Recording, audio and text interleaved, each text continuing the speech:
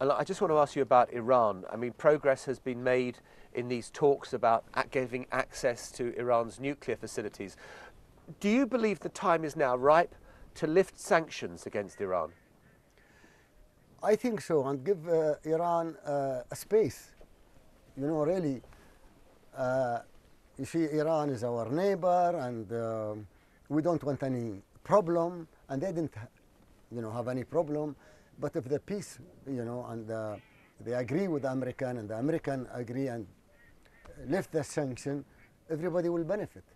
We suffered from the sanction on Iran. But just to be clear, Iran has done enough in your mind that the sanctions should be lifted?